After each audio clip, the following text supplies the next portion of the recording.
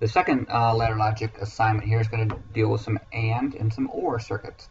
So here we have switch 1 and switch 2 turns light 9 on. So I'm going to go switch 1,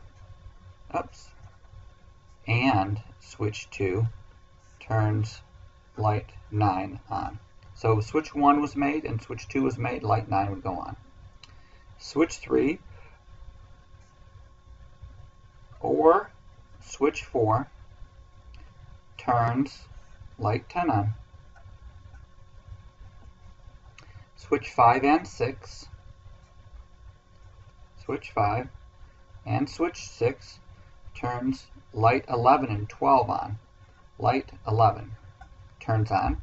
Now, because we have to turn light 12 on, we could do it two ways. We could do 5 and 6 turns on 12, or we could have 11, which is associated with that one, turn on 12.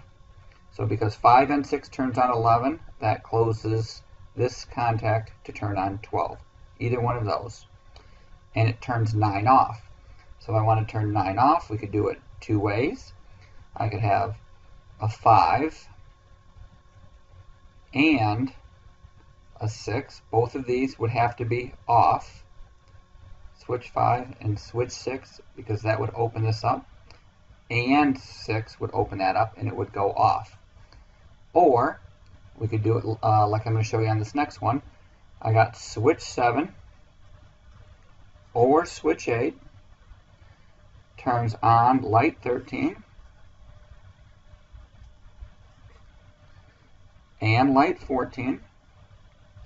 So once again, I could have light 13 turning on light 14, because when this one turns on, that shuts and that comes on, and 10 off.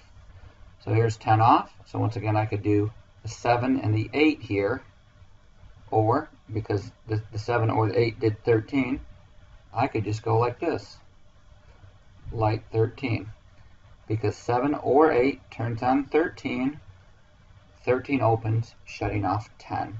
So there's a couple of different ways to do all these.